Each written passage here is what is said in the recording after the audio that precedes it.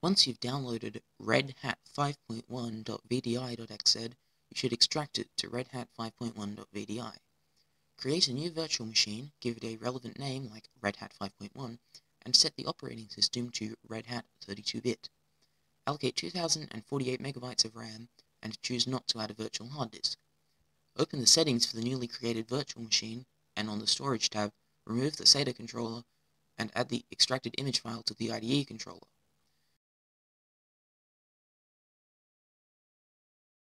Click OK and boot your newly created virtual machine.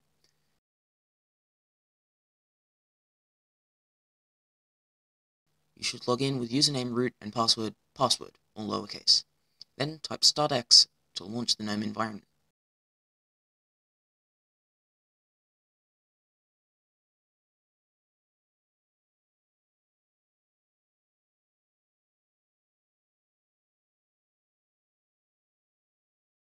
Once you're done, press right Ctrl and backspace simultaneously to return to the command line, then type shutdown space -h space now to halt the operating system. Once you see the message system halted, close the VM window and choose to power off the machine.